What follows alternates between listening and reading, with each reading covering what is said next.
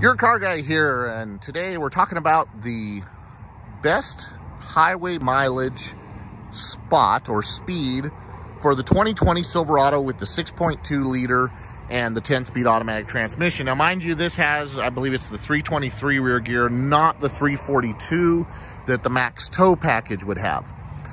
That's important for what we're talking about, and that is, how do we get the highest average mile per gallon? What speed does this truck like in order to achieve that?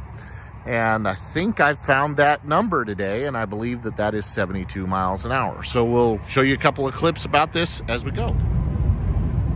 I believe we may have found the sweet spot for making fuel economy in the 2020 Silverado with the 6.2 liter.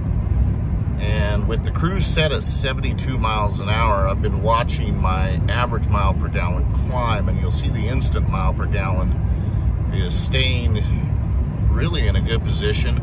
I'm running a stretch of road that has both some gentle uphills and some gentle downhills. So you can see right here, it's not bad.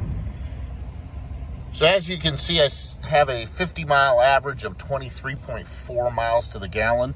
This has been while traveling both up and downhill across I-44 between Joplin and Springfield, Missouri.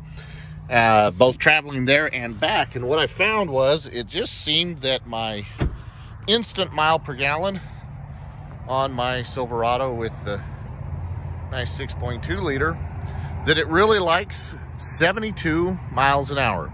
71 miles an hour seems to be close to that as well, but 72 miles an hour tends to be the best fuel mileage.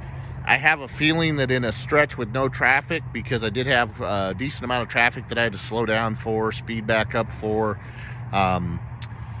dealing with that. And like I said, this is not a flat stretch, so there's a lot of hills there. I have a feeling that at that speed, I can probably see that 24.5 miles to the gallon on a highway stretch, keeping it right at 72 miles an hour. So, don't forget that. This is your car guy. Please like and share the video, subscribe to the channel, and help us grow.